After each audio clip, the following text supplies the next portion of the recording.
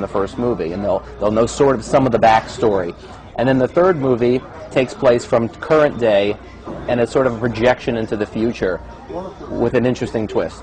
Is it already known when this movie maybe will be released? We're hoping, again, this is a completely independent film, and we did this for a number of reasons. Number one, for complete creative control. Number two, we're a special effects company, so we sort of had the wherewithal to try to set a new standard for small independent films, to do some things that haven't been done by a small independent film before. That's the positive side. The flip side of that coin is that because we're a small independent production, we don't have hundreds of people working around the clock on this film, so it takes us a little bit longer to get it done than most films, especially accomplishing as much as we're trying to accomplish. We're hoping that we'll be releasing it by the end of the year. The end of the year. And then you will start the next year on Anunnaki number 2. Right, which will be titled Anunnaki 2. You stated that Anunnaki number 2 will cause a tidal wave. What makes you think it will do that? Well, the hopes is, and again, I don't approach it from being sensationalist. I'm not really, I don't like to go down that alley. It's not my personality. Anybody who knows me knows that I'm not a sensationalist kind of a person. And I think that's sort of a hackneyed and cliche thing to do at this point. I mean, everybody's got the new thing that causes the big emotional uprising in people. I don't even have to name names. Everybody knows can name off the top of their head a list of films that are the newest outrage, I think. And my object was not to approach it from there, and that's exactly why I did this first one as a gentle introduction to the topic. My hopes is that people will truly become interested in the topic, because this is not made up. I mean, although the story is a fiction, these are texts that we've found and have been deciphered and are as credible as the biblical versions that we know. They may not be as well known, and they may not be as adopted as the biblical versions, but truly it's been found that many of the stories that we read in the Bible are actually based on these earlier stories. So if you believe in the Bible, which many people do, the majority of people do, it sort of stands to reason that they would then at least not be offended enough to take a look at these stories. Where the tidal wave comes in, though, is that these stories are vastly different than the biblical ones, and they've been censored and edited in the versions that you read in the Bible so dramatically. And I'll give you an example. This is an interesting. You talked about technology and such, and this is something that we came about in doing a science fiction. We try to keep as accurately to the ancient Sumerian inscribings and carvings and artwork that we could find when we did the designs for the ships in this.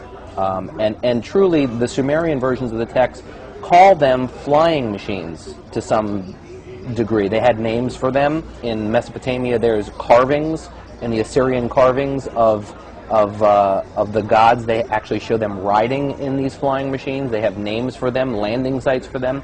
So what we did is we took the original carvings and we created a reverse engineered them, if you will, to create a working ship. And what we found out was actually extremely interesting.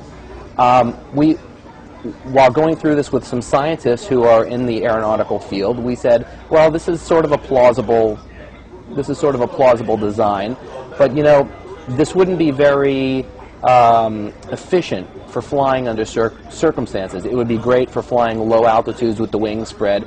And then I came up with the idea, well, what if we folded the wings in for other type of takeoff? I had gone through some Indian Hindu texts and descriptions of other types of ships from ancient texts. And what we found was, what we were left with when the wings came in is the stereotypical UFO. The stereotypical UFO design is what you're left with, which then again, of course, led us into trying to reverse engineer some of that. Is it a vertical takeoff? Is it a what's the means of propulsion, and we started doing a lot of these designs, and we found that the results we had were very interesting. If we look at the big success of the book The Da Vinci Code, which also became a wonderful movie, this is a kind of a development which you can compare, let's say, the production of the trilogy 1 Anunnaki, 2, 3, maybe with the development of books coming out like the Da Vinci Code. What do you think about that? Well, the Da Vinci Code, it's interesting because that Da Vinci Code caused such an uprising. It caused a big stir in what that was about. And if you look at the time scale of Anunnaki story and Da Vinci Code, the Da Vinci Code is actually only a small portion after what would be Anunnaki 1, this first one Anunnaki, the first movie. It would really be from the time that the next movie, Anunnaki 2, ends, which is after the flood. There's a small portion in there which is where we transition from BC to AD, basically. And the Da Vinci Code, that whole story, encompasses from that up into our semi-modern day civilization. It leaves the whole backstory behind it wide open.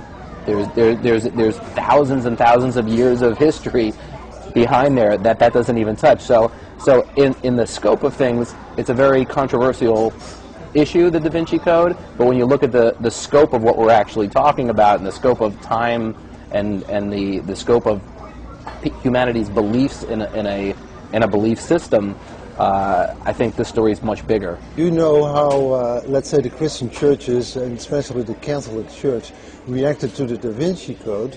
Do you have any idea how they could react to 1 Anunnaki, 2 Anunnaki, and so on? Well, yeah, I'm pretty sure I know what their reaction's going to be. We've already been banned in the Philippines, for what I understand. We haven't even released the movie yet. There was somebody who mentioned on one of the boards that once the movie's made, we're not allowed there. And I don't know if that's true or not, but it sort of sets the tone for the way it's going to be. There's a lot of controversy on the subject. I think that there's definitely going to be we're definitely going to have our share of outcry for the topic in general.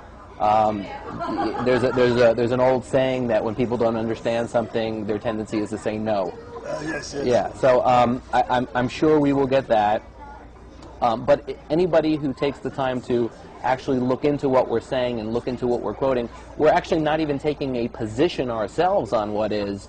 We're just trying to retell a story that's been, if not completely squelched, pushed under the carpet so that it's not made known. I mean, for a story that the entire Bible is based upon, or the majority of the Bible is based upon, the well-known parts of the Bible are based upon, to not be known by the majority of people is kind of an interesting phenomenon right there.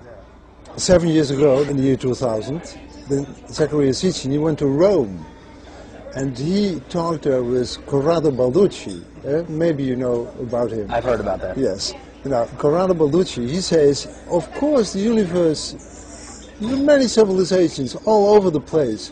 What was interesting about, I don't know if it was that conversation or a conversation that followed with the Catholic Church, was that, from what I understand, the Catholic Church had made a statement in that realm of time saying that for there to be other life on other planets would not be inconsistent with the religious precepts of the religion.